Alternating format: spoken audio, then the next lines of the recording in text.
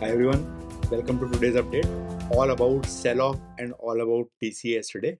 Yesterday night I had released a forecast on how TCS results could look like today. The results were announced about an hour back and I just released a very short video on the update to watch it to catch up on the result. Two standout points. Yesterday I had mentioned that the team sizes globally in IT are reducing a lot and that will reflect in team sizes.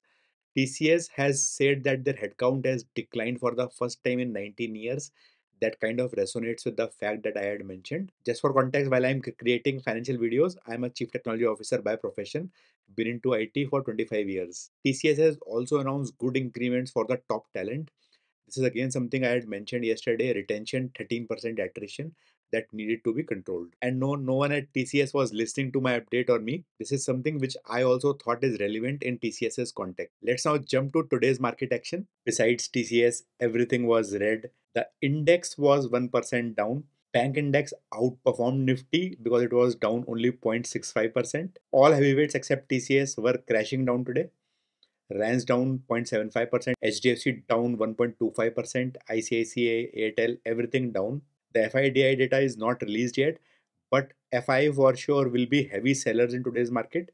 DIIs may have stepped in to control the market sentiment and bought whatever the FI sold. DII number will still be lesser than what FI sold most likely. The day actually did not start that badly.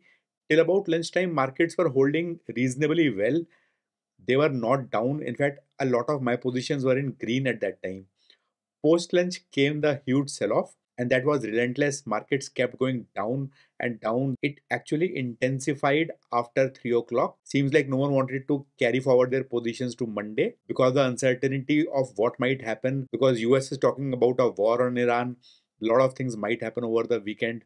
So people don't want to take the risk on what might happen in that 2.5 days till Monday morning. How did we do on the indices? Nifty 50, hardly any green. TCS, the known one. Tata Motors was up 0.5%. Bajaj Auto was up. Autos seems like they did well. Rest everything was red. Yeah, nothing noticeable. Some of the large players, HUL, HCL, Maruti, TCS, Airtel, they had more than 100% volumes, a very high volume day to day. Seems like heavy selling from FIs based upon the volume pattern. Till not too many stocks are away from 52-week high. If you see the top 5, they are very close despite the fall today. So bulls are nowhere gone as of now. Bank Nifty, everything red. The small gains in IndusInd, AU Small Finance, Bandhan, I'll not even count. Axis was down a lot, 1.3% on very high volume. Nifty next 50, HL was up. I exited my position. PEL was up. ABB was up. Vedanta has been going up last 1 week or so. Rest everything red. Varun Beverages 2.65%. Varun has actually gone down a lot in the last week. Nothing stands out. IRCTC for some reason was up 3.4%. Again, here also volume pattern indicates very high volumes for certain stocks. Most of the stocks are still very close to 52-week high. Bears be aware, bulls are still around. I closed most of the trades which I have mentioned in the week except persistence options trade. All of them looked better at the end of the day in terms of selling because most stocks had fallen a lot from the prices at which I sold. Decent profit in nearly all of them. South Indian Bank was a minor loss. Overall, satisfied with the trades for the week. Made less money than I thought, but it's okay. India's CPI data, as per my calendar, also is supposed to be released today. There is no mention in the news anywhere. I don't know if I got it wrong because all sites are just singing the songs of TCS's results right now. UK's GDP and manufacturing data, nothing to talk about. 0.1% increase in GDP. People in UK are celebrating the increase.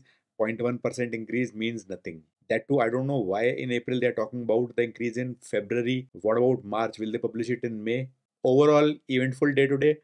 Lot of events might happen in the next 2.5 days. Very difficult to say what will happen in the market. US markets will be weak only mostly. I have not seen the pre-opening rates. I think both S&P and NASDAQ will be on the negative side. Monday it will all depend upon what is happening between US and Iran and how the CPI data for India looks like if it is released today. The data should be green only. I'll see you on Monday.